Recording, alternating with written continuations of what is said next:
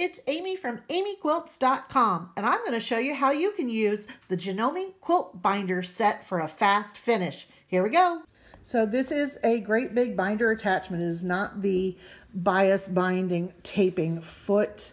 Those are pretty cheap. You can pick them up for probably $20, and there's all kinds of cheap ones out there on the internet from these Chinese companies, and just regular ones from your sewing dealer. But this is the Janome Quilt Binder Set. Hey, Michelle from South Africa. Hello, hello. So what time is it in South Africa right now? I have no idea what the time difference is. I'm going to guess it's like probably 8 hours difference, maybe. So I will say one of the biggest issues when using the quilt binder attachment is the size of the binding. I love that I only need to use a 2-inch strip on my binding. So don't have to fold it in half. It's just stick it in there. You know, you got to put your pieces together, but you don't have to pre-fold everything. This part of the attachment does that for you, but it does about a 1/2 inch binding. So if you are used to trimming your quilt right along the edge of your top and giving yourself a 1/4 inch seam allowance, your binding is either going to go in deeper onto your quilt top than normal, or you're going to try to use that 1/4 inch seam allowance and you're going to leave an empty binding edge. And that's kind of what I've done. Let me pull up where I've already stitched, because I have forgotten one of the basics, which is to leave yourself some extra batting around the edge of your quilt. So if you see my binding here, and you probably can't really tell it, I can definitely feel it. The edge of the quilt is here. Let's get where you guys can see. The edge of the batting is here, and I've got some weeny little fabric here, but I went ahead and trimmed it, and then I was like, ah, crap. Needed to leave that little bit of binding on there, or batting on there. And so I'm just making do, because this little table runner is a project for a shop hop. That starts tomorrow, so nothing like waiting till the last minute. So I'm just trying to make do. And if you're local, that means you get a nice sneak peek of our fabric and our project. So get into the corner, and I'm going to stitch right off the corner. Stop right there. Going to let it just tie off there. And I'm going to go ahead and cut my thread. Some people leave a long tail. I cut it. I just don't want all the extra little bits in there. And then I'm just going to pull this right out the back of the foot. I'm just bringing more binding through the back. You don't want to skip this part, because then you don't have much room to work and maneuver. So I got about 10 inches or so. And I'm going to put the foot back down. And then I'm just going to kind of finger press. And hopefully you guys can see this through the camera. And then I'm going to bring this around. So I've kind of finger pressed my binding. And then I'm going to use Kimberbell tape. This looks a lot like, what do you call it? Bandage tape, paper bandage tape, like you might get in the medical section. But this is actually a Kimberbell product, which they do machine embroidery designs. It's made to be stitched through. It won't gum up your needle. It peels off. You can even iron over it and it won't cause a big problem. So I'm going to use about a 2-inch piece. And I'm going to flip my binding to the back. I'm working on the back of my table runner. And if I had left a little bit edge of that batting on, like I told you about, this would be a lot easier. But I'm just going to basically fold that binding over on itself. I've got to kind of guesstimate it because I'm hanging out in the middle of nowhere because I left that batting out of the equation. I'm going to stick a Post-it note on this binder when I put it away that says, leave batting around your quilt. I always forget. So I've got it taped there. And the reason I use tape instead of pins is it's just a lot easier to stitch through it than it is to try to pin and not sew over your pins. And then I'm flipping it around to the front, and I'm going to pull that binding around and just position it. And remember, I can't have it all the way up to the edge or it's going to go way up onto my project. And I don't want that. So I'm just going to make sure that I'm making a pretty little miter and folding it over. And, you know, honestly, this method is not for you if you want a perfect binding. I can get the corners to look pretty good, but I will admit I use this when I am pressed for time, especially shop samples. And then I am just pulling that batting, or not the batting, the binding back through the guide here. So it's here, and I'm just kind of pulling it through till I'm at my corner.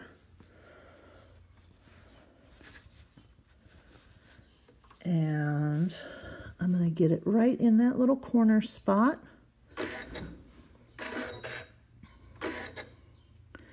And I'm using my knee lift if you're wondering how I'm getting that foot to go up and down and up and down. I'm going to drop my thread down just because I want a nice start on the back and pulling my thread tails to the top.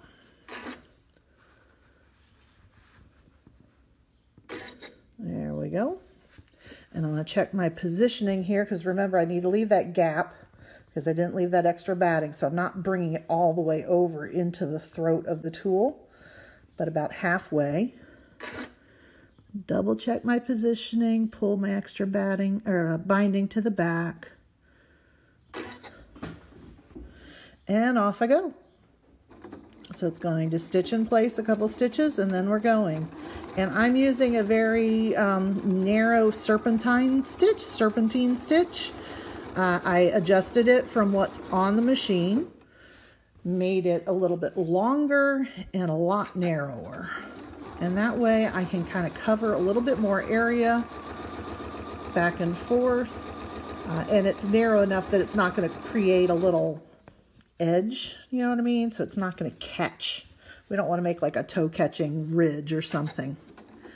The one thing, and I'm using the VD foot, the poorly named, unfortunately named VD foot. It's the narrow AccuFeed foot. The one thing I don't like about this, and let me get my little stiletto so maybe you can see. All right, so on the VD foot, there's a groove right here for you to put your thread through. And I tend to get my binding pops up in there. And usually all I got to do is just lift the foot and it falls back down. But I kind of wish that little part wasn't there. I could manipulate the placement of everything a little bit and eliminate that somewhat. All right, stitch into my next little corner here, right to the edge, letting it tie off. And again, I'm just going to go ahead and cut it. Hi, Allison. Hi, Jackie. Hi, Lee. Michelle. Oh, Michelle's our South African gal. So I know this isn't my schedule, but I thought I'd go ahead and pop on. It doesn't really slow me down to sit here and talk. And it keeps me from taking a Facebook break.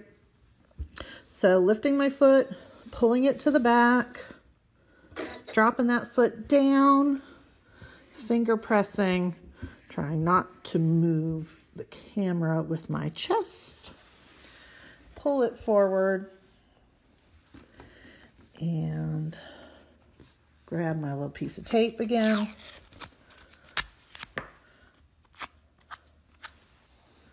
We'll do the back first. Get that 45 on there.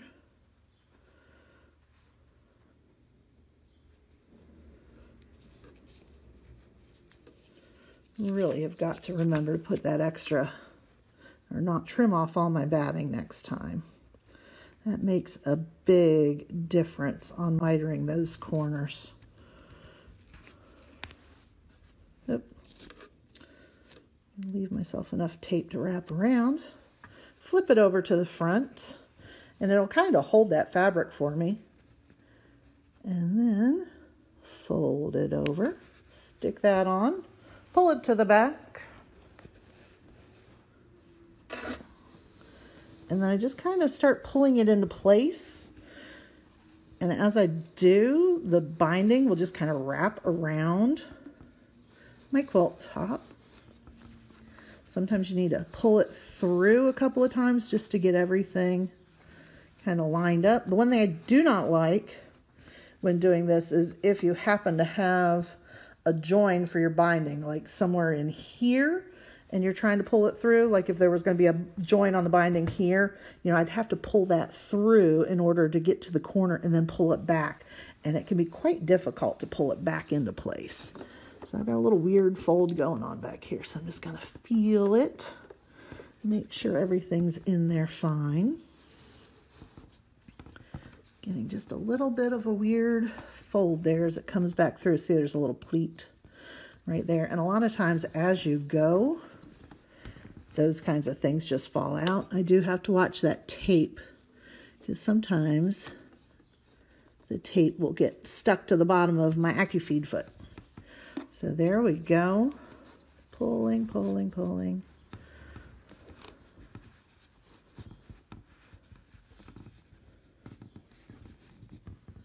All right.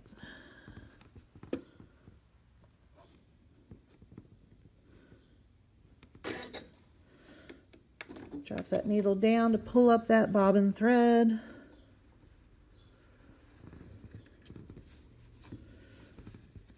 Get those threads up underneath the foot. I love using a stiletto. If you've never used a stiletto, it is a great little tool. All right, and I'm off and running. Does this work perfectly every time? Not always. Do I sometimes have to go back and fix something? Sometimes. But you know what? It does it fast. And if getting a quilt done fast is something you need to do, then this is the tool that will help you do that.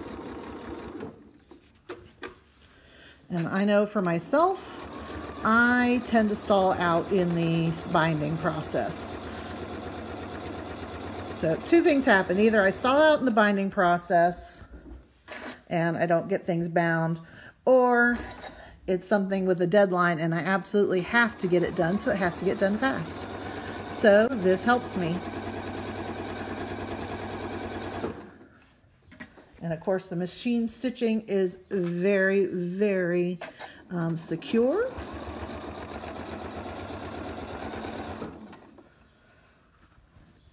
I'm looking at my sandwich now and wondering if I'm going to have just enough binding. Good golly. All right, so that's how I use the binding attachment. I cannot take the time to show you how I'm going to bind the ends. I've done a video on that before. You can look for it on the Facebook page, but I hope this helps, and I got to get back to working. Thanks for watching, and bye-bye. So there you go. Bound those corners nice and fast. Check out more at AmyQuilts.com, visit our Facebook page, and if you're in the Lynchburg, Virginia area, come visit our shop, So Simple of Lynchburg. Like the video, tell your friends, and please subscribe so you don't miss any of my new videos. Bye-bye.